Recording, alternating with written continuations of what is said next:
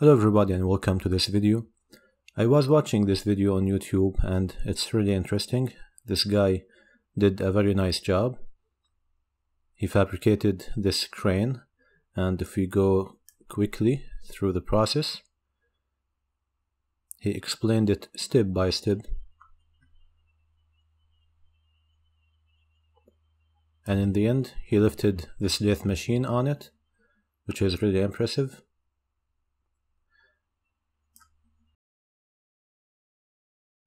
So here's his channel, and I will put the link of his video in the description so you can see the process of fabricating this kind of crane.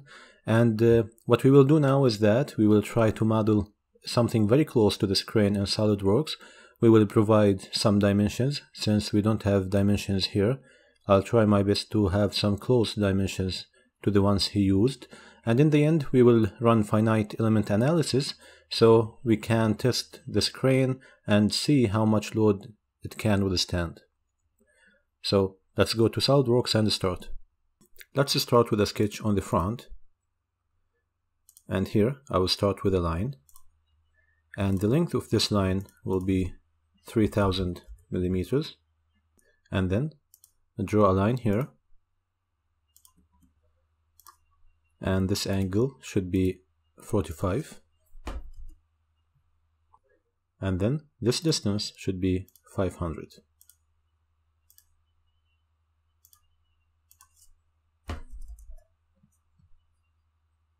Then draw a midpoint line, start here and make it coincident with this line, and set this distance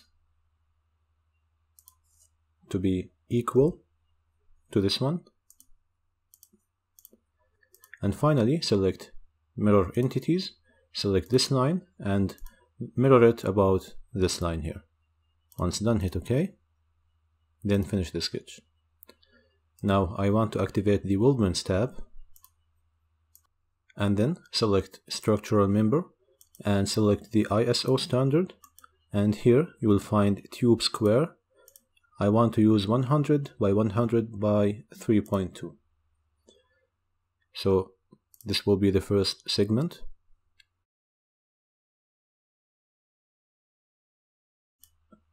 And then select new group and select this line. Then go down and select locator profile. Then rotate this one and make sure to select this point in the middle, because I want this length to be 3 meters. So I took this down, so the length of this will be 3 meters. Then select new group and select this line and select this one.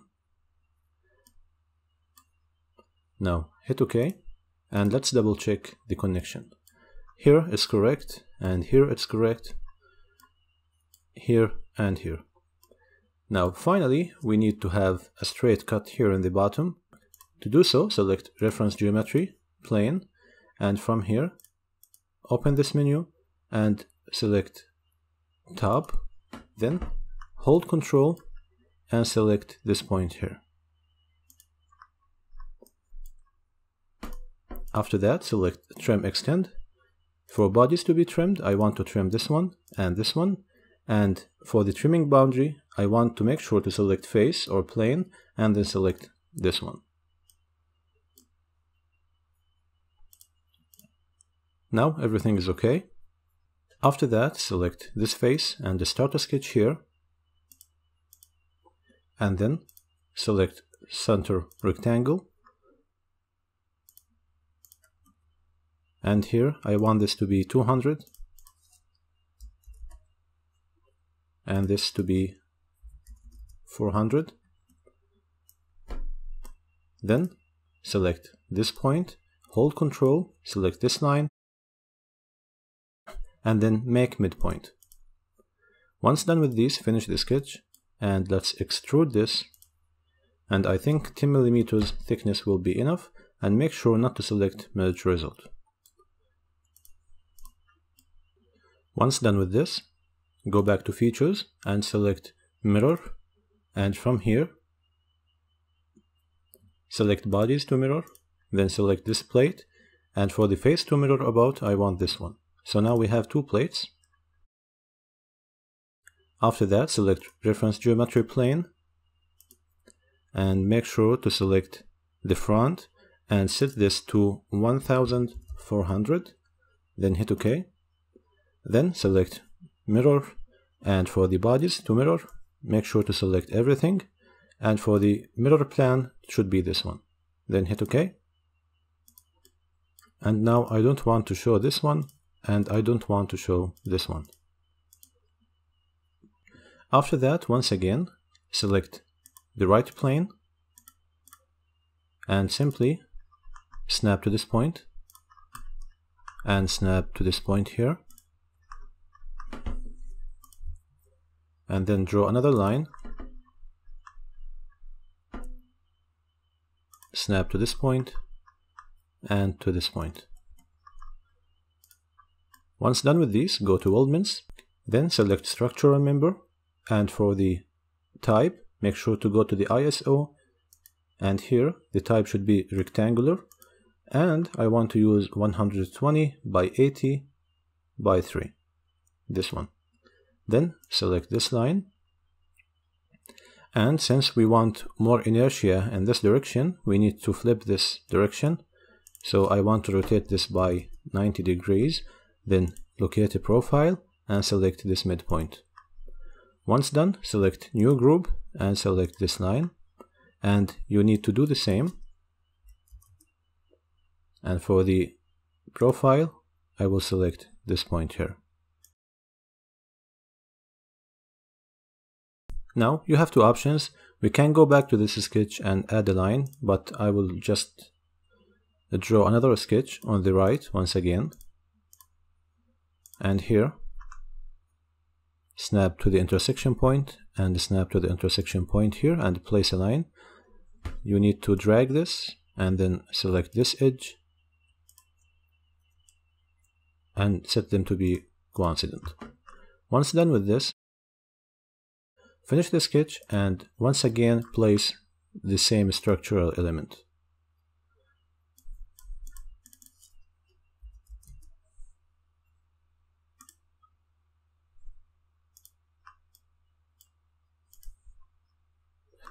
Once this is placed, now you need to pattern this one. So go to Features, Linear Pattern.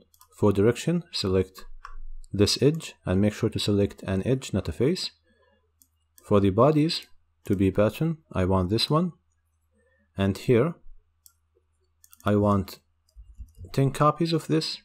And instead of spacing and instances, I will use up to reference. And I want to pattern this up to this face here. And I need a reference on the element itself, so I simply select this face.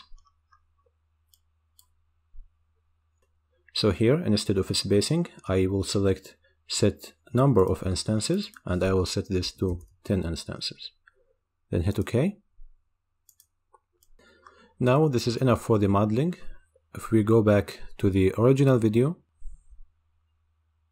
as you can see here, we have these wheels, and there is some contact between the wheels and the structure in 2 places.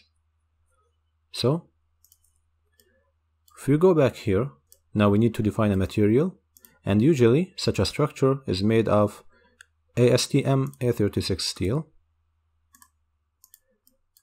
And now we need to define some points to apply the load. So if you start a sketch here on this face, and the first scenario we have is that, let's assume, we will apply the load right in the middle of this crane. So I need to snap to the midpoint here, draw a center line, and then I'll draw 2 circles, and I will set this to 35. Then select this circle, this one, and this center line, and make symmetric. And here you only need to place this distance and let it be 50, or even let's say 70. Now this represents the points of application of the load. Once done with these, we need to split these circles so we can apply the load there. So here you will find split line.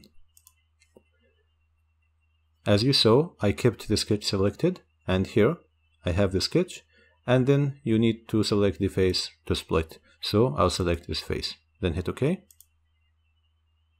And now I have these two faces, which I can use in applying the load. Now I'll activate Solidworks add-ins, and from here I'll find simulation, and here click simulation, new study, and we will run a static analysis. Now we have these walls in yellow, which means this is a free end. So to solve this problem, we need to make sure that SolidWorks recognizes all these structural elements as structural elements. So I have a doubt of this one, and here if you click it, you can see it's not a structural element, because if you open this, all the structural elements will have this shape. But this one is considered as a solid body, and that's why simply right-click here and then treat as beam. Now the joints are recalculated, and SolidWorks recognizes these joints. Now we are ready to run the analysis. You need to go to Fixtures, then Fix Geometry, make sure to select Joint, and from here this will be fixed on the ground.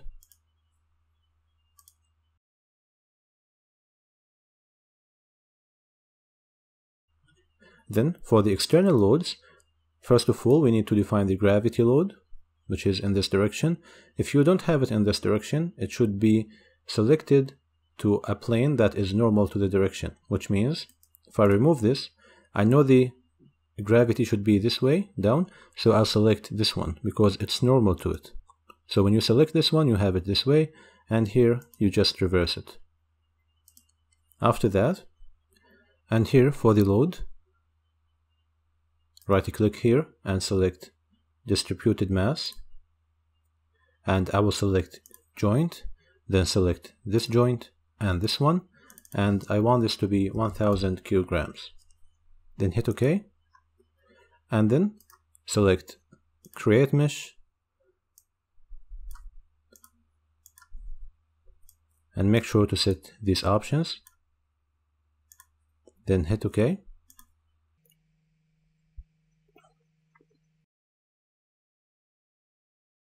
Now the mesh is ready, so select Run this study.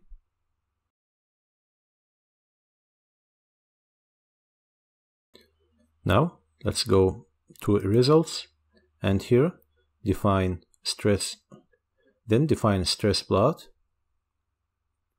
select beams, I want to render them, then hit OK. And here it's obvious that this structure can withstand this load, because the maximum load we have is a 3.1 multiplied by 10 to the power of 7, and the yield point of ASTM A36 is 2.5 multiplied by 10 to the power of 8, which means this is safe. Now let's try to increase the load a little bit,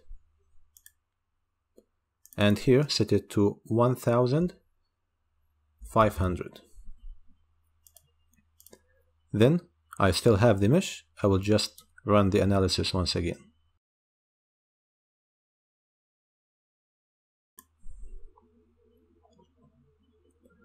And here this is still safe and it's still within the limits. Now a very important aspect to take into account here is the displacement. So here we have 1 millimeter of displacement and it occurs here. So basically this is safe and the sections we used are safe. And here, if you're interested in the result of the analysis on these plates, since they are not structural elements, you can find them from here. Now, if you're interested in analyzing this and not taking into account that they are structural elements, you can start a new study. Now, I'll select a new study, so static, then hit OK. And now, open part 2, open the cut list, and open all of these menus. Now I want to turn everything that is a structural element to a solid body. Treat as solid, and here all of these will be treated as solid bodies, and the same is done here. Now once done, Solidworks doesn't recognize any of these to be a structural element. Now for the fixture, select Fixed Geometry and make sure to zoom in and to select these faces.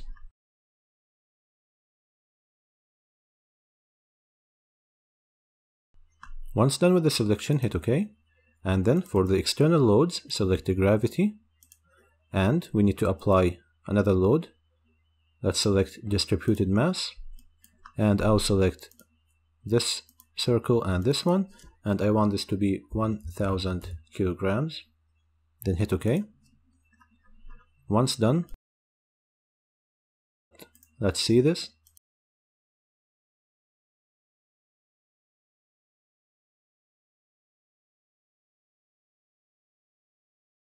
Now we don't have any problem with the mesh, so select Run this study.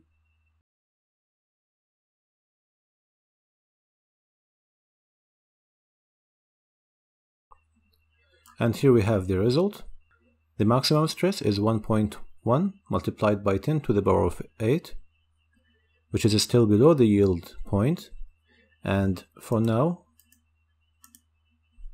here, let's change this to 1500. And then just run the analysis once again. And here it says that this part fails at this load.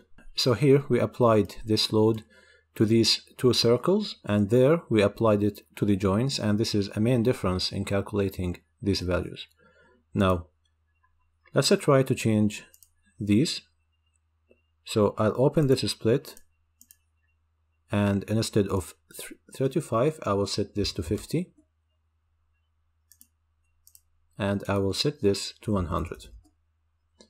So this depends on the actual situation we have. Now we need to remesh this one, then select Mesh and Run. And here, as you can see, the results were enhanced because we had a bigger area to apply the load on, which means the stress were better distributed, and we have a distance between the 2 points of load application. So in reality, you need to know what exactly the situation is. Like here, you need to measure this distance, and we didn't include this angle, which is another way of distributing this load. So overall, this structure is safe, and it withstands at least 1500 kilograms of load, and the displacement here is 1 millimeter, which is definitely within the acceptable limits. If we go back to static 1, let's try to apply the load in a different location. For example, here on these. So for the distributed mass, instead of these two joints, I will use this one and this one. Then select Mesh and Run.